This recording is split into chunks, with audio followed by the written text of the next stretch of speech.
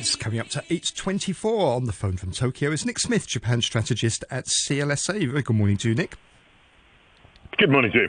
Now, the Bank of Japan is going to meet on Thursday with the yen pretty close now to a 24-year low. It was touching 145 against the dollar last week. Nick, where next for the yen? Can it get any weaker from here, do you think?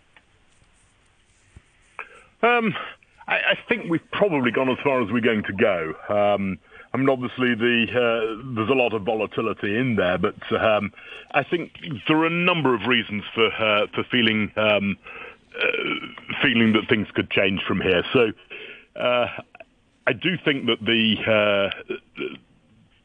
PPP, the purchase price parity for Japan is a very, very long way from where the currency is at the moment. I think that ultimately the Bank of Japan is going to raise its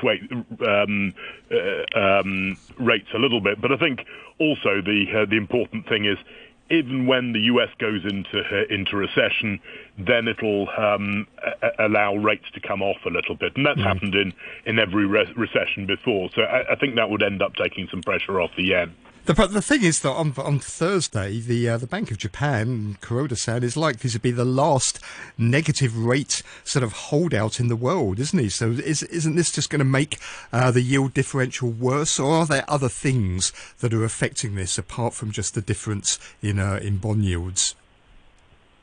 Well, it is a little surprising in a way when you look at the currency and say, when we were last here, well, August of 1998, when the yen hit 147.66.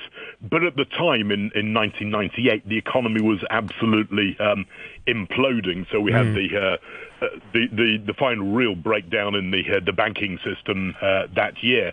Whereas Japan is in a very different situation at the moment. Japan is, on consensus forecast, likely to have the fastest growing economy of major developed economies next year. So it is a little bit surprising that the economy is quite as weak as it is at the moment.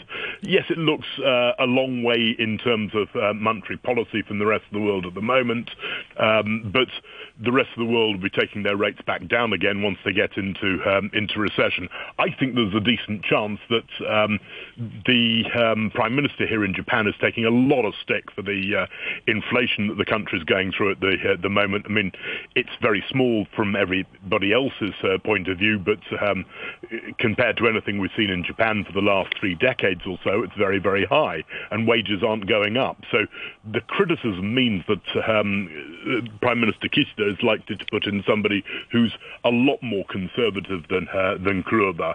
That doesn't mean to say that we'll have a complete sea change in the way of looking at things. It won't be that dramatic, but I do think that rates will go up with a new governor in April next year. So it seems then that there's two potential consequences of this, or two important ones anyway. First of all, at this level of the yen, Japanese companies must be so competitive now, mustn't they, compared to, well, almost anyone in the world?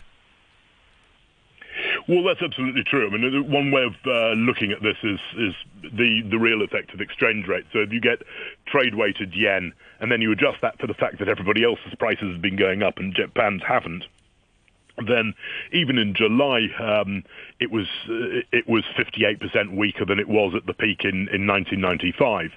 And, of course, August is a lot weaker than that. So it makes Japan absolutely brutally competitive. The first thing we'd like to see as a big stepwise change will be the reopening of Japan to tourism. And certainly Japan is imminently about to take away all restrictions on tourists.